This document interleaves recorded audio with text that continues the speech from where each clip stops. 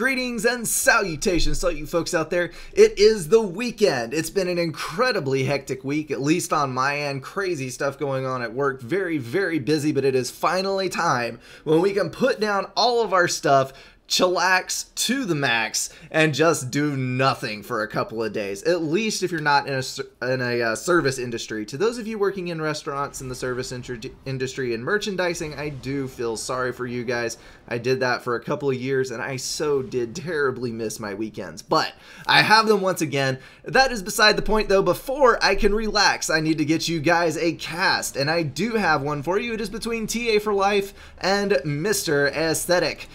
This is Seraphim on the northern side versus UEF on the south. Should be a good, solid land match. This is a map called Dry Canyon, and it's a little bit of an odd orientation. You can see, I think this is 5K or 10K tall. It may be some odd number, like 8K tall and 3K wide or something like that. It is a very oddly shaped map, but it does play well. I've casted a couple of times on this. It's got some scattered about reclaim in some strange places. It has very spread out mass extractors that encourages expansion and rewards raiding. And it's got this canyon in the middle where I've seen a couple of games end where somebody got their ACU stuck in the canyon and got units on both ends and just could not escape without dying. So this is going to be some interesting gameplay we see here. Got two good players. Hopefully we will see some amazing moves. I'm going to go ahead and bump up the speed here and jump straight in. TA, as mentioned, is Seraphim. He's going mostly engineers. Got a couple of Sellens down here and one tank out to guard the pass. On the southern side, MrAesthetic already got two land factories up, building tanks, got scouts out. There's a snoop up north that is going to flee away from that Tham, trying not to die. Looks like we've got fourth air for TA and third air for MrAesthetic. Kind of odd builds for these guys. You usually see air earlier than that, but I had a cast the other day that was this way, where air did not show up till much later in the game, and it looks like we're gonna have another one like that. Now TA got his factories online far quicker than MrAesthetic did. TA has 800 reclaim and very good looking eco. MrAesthetic underbuilt power a bit. He's gonna have to build power very quickly or he's going to stall. I think that is pushing out that scout and two interceptors very quickly. TA is pushing out one interceptor, and MrAesthetic is going to drop in the score there. Let's see. Yes, TA is actually sitting very pretty on his eco. MrAesthetic is having a little bit more issues, but he did stay balanced, did not stall. Kudos to him for that. Got a run by over here. Not going to get extremely far. Ran his ACU up the front, going to kill the Hydra. That is actually going to do a significant amount of damage to TA. In the early stages of the game, when you're factory building, power is absolutely critical. Well, it's critical any point, but even more so at the very beginning. And we're seeing a very long extension of the commander here. Looks like both players have one interceptor. Not a whole lot of danger in the air, but TA4Life is going to be able to push a whole lot of tanks down towards the southern side here. We do have some troops moving in to intercept, and MrAesthetic is about to start laying down some damage on the home base of TA. He's going to be gonna need to be very careful about where he sticks his commander here. Got engineers coming up, building tech 1 point defense. Aesthetic, of course, does not have any ACU upgrades. It does not have overcharge. TA does have overcharge, and he's headed back up north. That is, yes, MrAesthetic is very wisely retreating. I commend him for not going any further in that endeavor, because I think it would have led to his very early demise. Right at 8 minutes is not the time you want to be dying on a map this size. We've got T2 on the way for MrAesthetic, not for TA that I can see. Ah, no, I'm lying. There it is right there. Had my mouse over it and did not see it. First Ilsheva is about to roll out up there, and already got two, three pillars online. And got some nasty Thams running around in the back here. There's no defenses, so he's going to have to do something about that. Beautiful run by up here on the north, killing these mass extractors. This is what I was talking about with this map. The way it's laid out strongly encourages raiding, and I love action-packed games like this. I hate playing them. I can't stand dealing with harassment. It works way too well on me. When you harass me, it gets me annoyed. I make mistakes, I screw up, and overall I'm not a very effective player once that starts happening. But it is awesome to watch other people as they engage and play like this. MrAesthetic is doing a brilliant job of poking and prodding and just in general being a royal thorn in the side of TA4Life. And these two Thams are actually still alive back there. TA did kill off a couple of things with them and is going to camp out. You can see getting an engineer kill there and camping out in the back to pop up later when MrAesthetic least expects it to kill something off that he did so dearly love. We've got 2-3 pillars on the left side. Got a Tech 2 point defense going down from a Sparky, the brilliant little Sparky special unit of the UEF. Those are very underutilized, but we're actually seeing them right now. Have a riot cannon with approximately half the DPS of a tank that can fire while it's building. It can defend itself from a couple of Tech 1 units pretty effectively and build a point defense at the same time. So very handy dandy unit. Also has the radar jammer packed into it. Okay, MrAesthetic pointing out that TA4Life has 4 HQs, which he does. TA4Life burned a whole lot of mass on that one. Not sure what the point of that was. Probably a misclick. As I'm sure most of you know, the NG mod that was integrated many patches ago, all of you have played with it, all of you should know what is going on with it, introduced the support factories. So the support factories are basically cheap build power once you have already built an HQ. It didn't break anything in the game. The HQ is the original cost and build power of the factory pre-patch. So if you want to build HQs in a system with Tech 1 engineers, you can play the same way you already did. But building the support factories instead of additional Tech 1 engineers to assist your original land factories resolves a whole lot of pathfinding issues that this game had.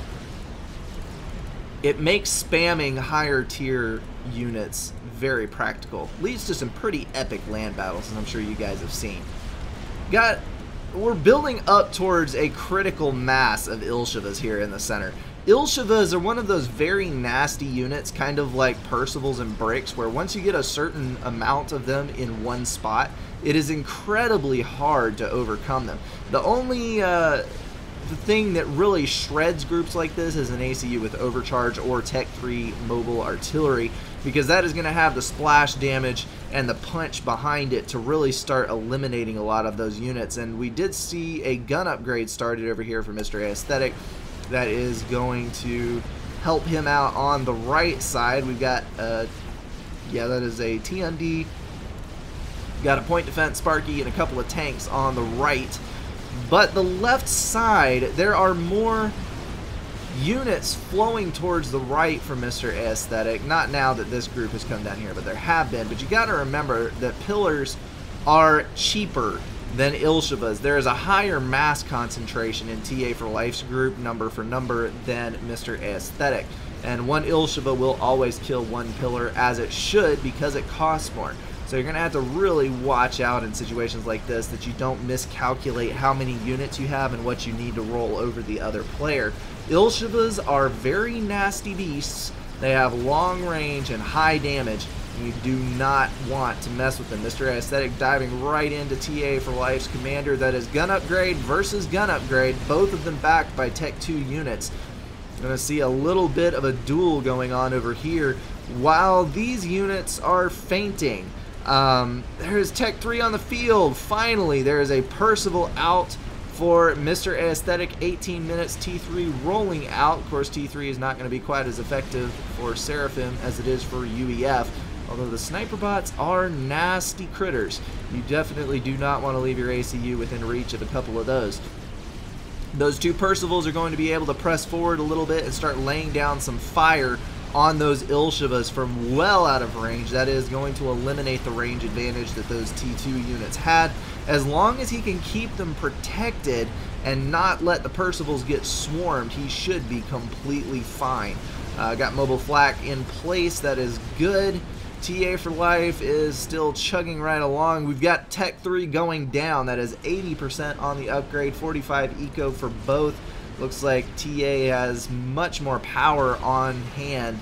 12k reclaim for TA, 4k, almost 5k for Aesthetic. So TA4Life has the stronger eco at the moment, but he did burn off a lot of mass in these extra HQs, and both players are on T3. So right now it's anybody's game. We've got roughly 50-50 map control, though I will say MrAesthetic is being a little bit slower to rebuild his mass extractors than TA is.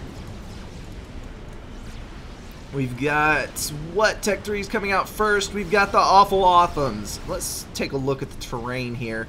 This is a pretty flat map, so unless you really get unlucky and decide to fire across one of these little random bumps in the ground, you should be completely fine using the Authums. The only bad part of that situation is going to be the range issue, because the Percivals are going to heavily outrange the Authums. If you kite a little bit, maybe have a mobile shield or two to help you out, the Percivals are going to handily own their mass in Authums. The advantage to the Authums, and a lot of people don't realize this, the Authum is the highest damage Tech 3 unit for mass as far as the Tech 3 assault tanks go. The disadvantage is, as before mentioned, it's short range, relatively short range, and also it's very low to the ground, so it has major issues with terrain.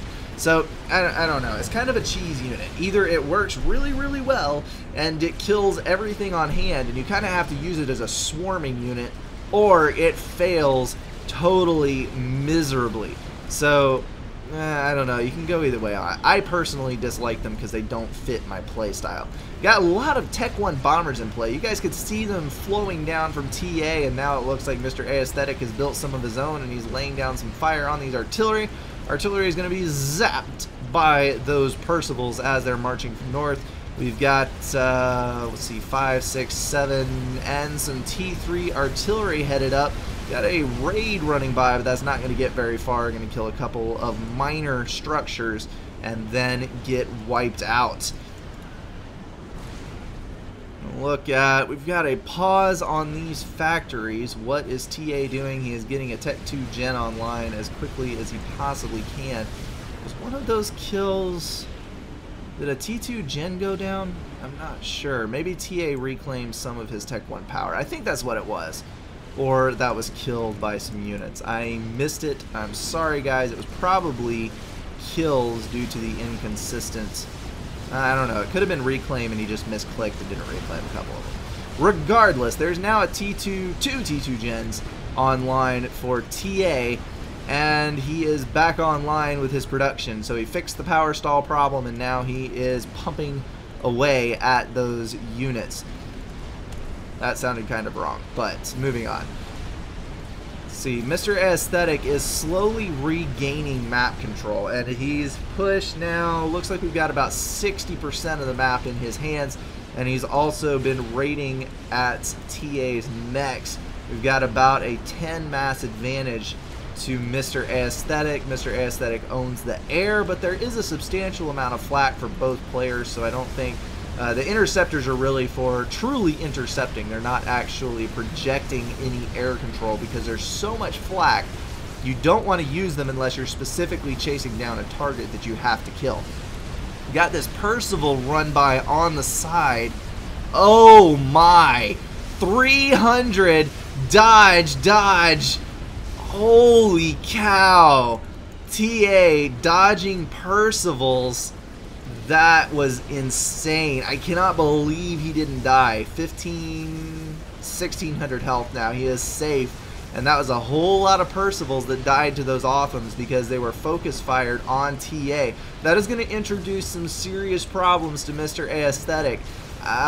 One more landed shot. Any one of those 4 or 5 that TA dodged, my goodness, that was lucky. Yeah, TA claiming it was luck. MrAesthetic saying, I thought for sure you were dead.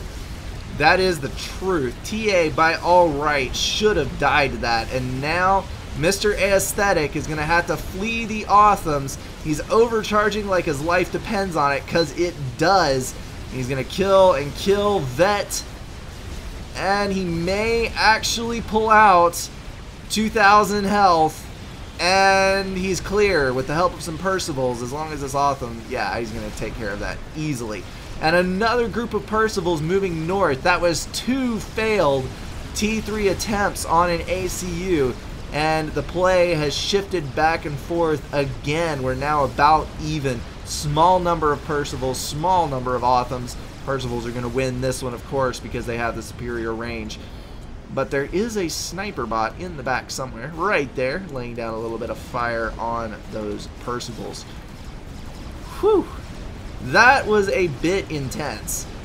That is a whole lot of luck and a whole lot of skill involved in that situation. Both of those should have resulted in a death, but thank goodness for careful micro and strategic overcharges. Alright, we've got Tech 3 mobile shields online. That is a very handy tool that the Seraphim does have at its disposal. You can see the huge radius on that shield, and those will be able to cover a large number of units. You pair those with sniper bots versus the Percivals, and you can actually do really well for yourself. Sneaky artillery, going to take down that Tech 2 mass extractor.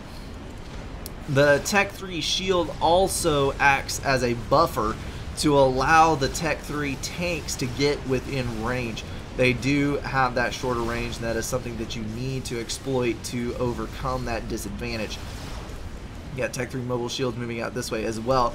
Those little guys have 10,000 health apiece, and they are extremely, extremely useful. The only problem with them is that they do suck down a lot of power, and that is something that TA4Life is having trouble sparing at the moment. Those shields are going to go down. The power flux is not a good thing. Looks like he's getting an upgrade, possibly RAS. I'm not 100% sure on that. No. He already has. It looks like, no, he does have RAS. It looks like he does have RAS. Probably got first RAS and is going second RAS. Let's go ahead and check in on this. No, he has a TAC pack, but he's getting a different upgrade. We'll have to check back in with him and see what that was.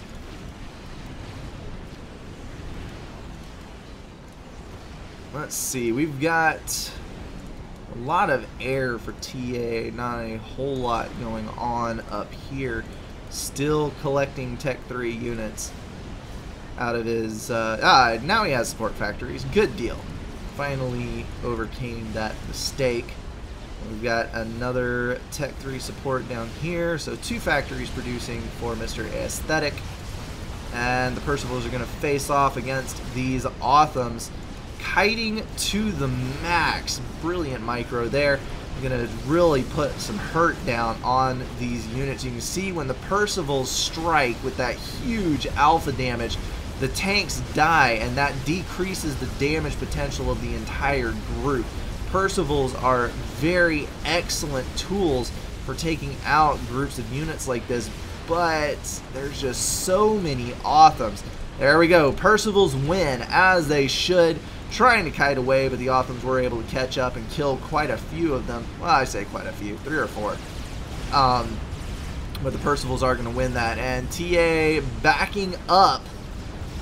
He kept the TAC launcher, and that is between the snipers and the ASCU and everything else moving forward. He was able to finally clean up that mess of Percivals. And a TAC launcher over here. I'm going to begin launching at the Eco. Good, no TAC defense. He's actually going to be able to do some damage over there.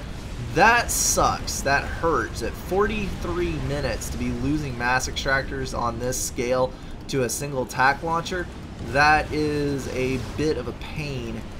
Not something you want to have happening. ACU is launching TACs as well towards the southern side. I suppose fair is fair. That is blow for blow retaliation, exactly the same in a mirror. Oh, Nathas. We have Tech 2 bombers online. Don't know how I missed that, Cloud, but luckily they haven't done anything incredibly important. There is a SAM launcher online. Actually, 3 of them. That is going to give MrAesthetic pretty much invulnerability to Tech 2 bombers. Thank goodness for the area of effect on SAMs. And there's what I've been waiting for. The chicken. TA4Life got the reclaim field. Let's go ahead and take a peek. MrAesthetic has 23k reclaim, and TA has 82. So astronomical difference in the reclaim between these two players.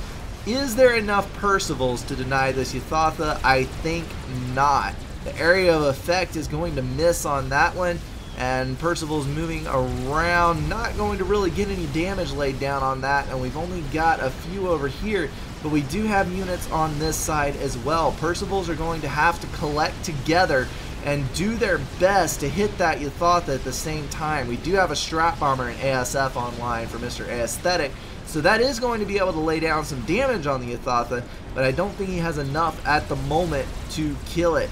And there's no defense on the left side. Well, yes, there is. There's a Tech 1 point defense, and there's only Selens. I was thinking that those were other units. Chicken is going to retreat.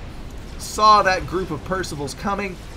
And he is going to circle back around the north. Strat Bomber is going to keep laying damage down on it, just to lower that health just a little bit. And we've got a Fat Boy going up over here. That is going to be interesting. We have to see how that works out. You know how strong Fat Boys are when you front them with Percivals.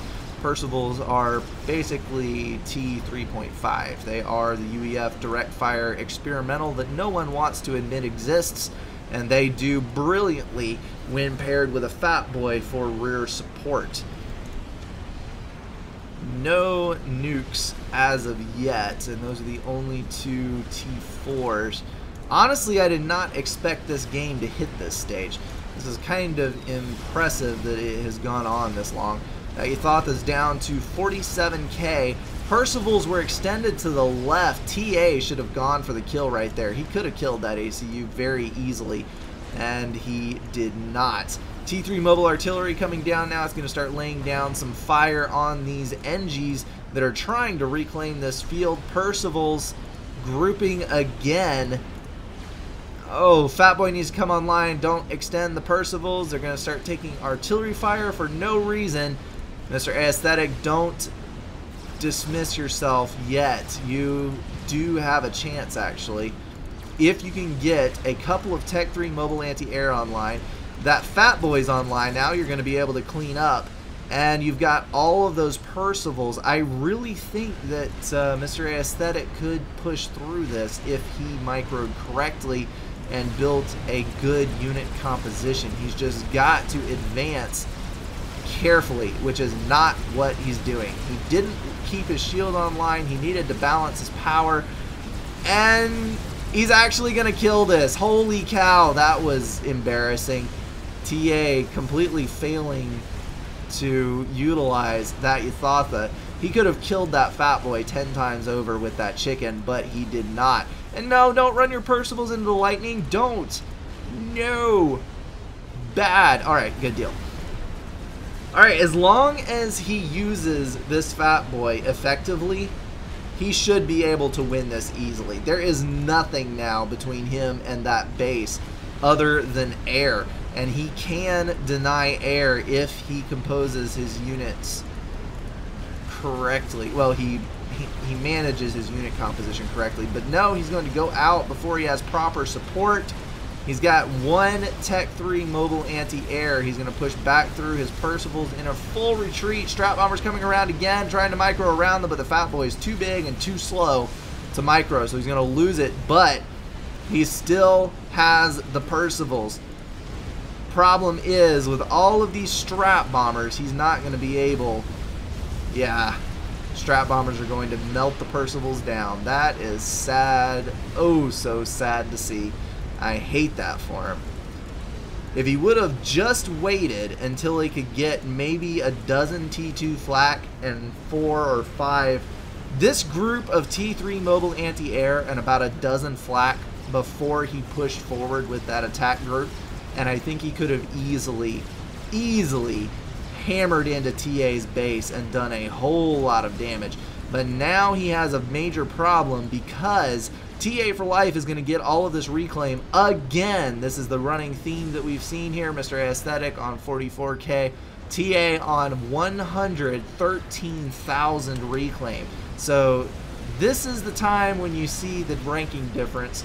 TA does have MrAesthetic by about 200 rank, and that is what you see in the higher level of gameplay, is strategically picking your battles and your voice breaks so that you can claim the reclaim for yourself. And that is the key to turning out a bigger army than the other guy has. And you can see TA is about the same in eco as MrAesthetic, and he is doing pretty well on his mass extractor upgrades, but he's not really caring so much about that as he is the reclaim, and the reclaim is what is putting him far ahead of MrAesthetic. MrAesthetic at this point needs to really think very hard about his unit composition, and he needs to exploit the strengths that the UEF has at T3. And if he does that, I don't know. This game is looking more and more bleak. Oh, that's not good. We have a nuke launcher online for TA. That means the 5-minute countdown to the end of the game has begun, but it's going to be more than 5 minutes because TA is mass stalling. Alright, Fat Boy is online. MrAesthetic is just going to chill out there under his shield as that Fat Boy moves up to firing through the canyon. Gotta move up and... oh no! Killed all of that T3 mobile anti-air with Tech 3 mobile artillery. That was devilish of you, TA. That was not very nice at all. He's now built up enough strat bombers to kill the ACU. So I think we're going to see the end of this game very soon. TA wants to launch the nuke, I think. He's waiting to kill the ACU till he has that nuke built, and it is building rather slowly at the moment because of the mass stall. He needs to pick and choose his priorities and get one of them done so we can get this over with. Air control totally in his hands. I think he is at this point toying with MrAesthetic. He has, let's see how many strat bombers he has. He has 17 and counting. So yeah, there is no way that anything on this map would survive a pass of strats. Strats, nope, not headed anywhere, still circling. For shame. Extending the game to this point. And the strat bombers are attacking. That is going to be the ACU kill. TA finally got tired of waiting. Aesthetic is out of here.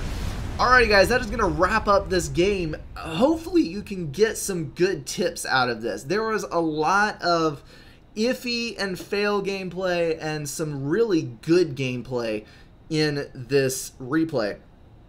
So hopefully you can pick and choose the gems out of it, choose some things to imitate, realize some mistakes that you were making in your game previously and correct them, and this will be a good instructional experience. Great game on the part of TA4Life and MrAesthetic. Just a little bit of sloping off towards the end. I think MrAesthetic he had a really fantastic early game and then just kind of started losing steam. And I know TA4Life is an excellent endgame player, and you kind of saw that strength come out as he just kept rolling and rolling and rolling harder as the game went on. Alrighty guys, that is going to wrap it up for me. I am out of here. There will be one more cast for the week tomorrow, and I hope you guys enjoyed this game as much as I did. As always, thank you so much for watching.